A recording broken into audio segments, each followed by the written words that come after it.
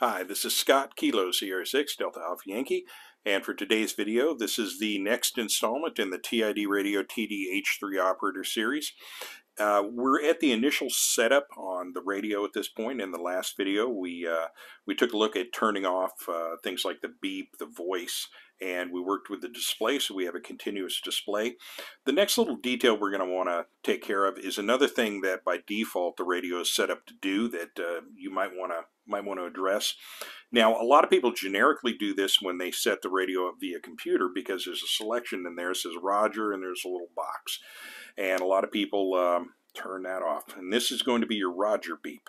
If you haven't messed with the computer, this thing is going to be sending a Roger beep for you by default. So let me show you what that sounds like, okay? So when I have a simplex GMRS frequency here, so I'm going to go ahead and key down into the TD-H3 and you can hear what this sounds like. Oops, well, let's, I'm going to pull back just a little bit. Here we go. So it gives that little burst of static at the end of your transmission. Now, I've had some people tell me that their TD-H3 does, so there was that issue with the squelch tail that related to repeaters, and I had some people say, well, it does it on simplex with my H3s as well. And when I inquired, it was usually people bought them in a set of two, and they hadn't touched this adjustment. And they're thinking that's the same thing. That's not. That's actually a Roger beep, because I'm going to change that now. So that's what they call tone 2 is going to be the default. So let's see what happens when I change it to tone 1.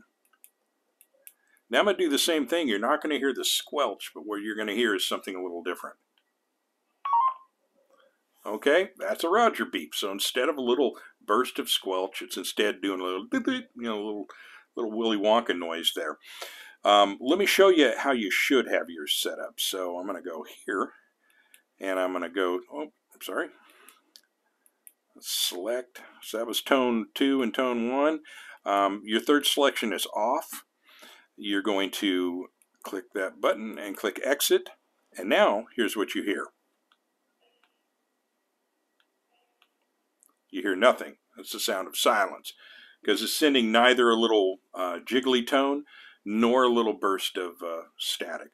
But if you do have one of those people that says, hey, my TD-H3 does that squelch tail thing on simplex, chances are going to be very good that they actually have that Roger beep set to tone 2, and that's why it's making that noise. It's completely unrelated to the other issue there. So that's killing the Roger beep. Or, hey, maybe you do want to leave it on. Some people, believe it or not, like the Roger beep. But I will tell you this, and I don't really know why this is, so let me show you that tone 1 again. Okay. You may like the Roger beep, but I guarantee you 90% of the people you deal with will not, and they will clown you incessantly over it. I don't have an opinion one way or the other on it. I actually do not care, but I do know, and I have seen people just completely nut up because someone had a Roger beep enabled on their radio. Again, I don't care.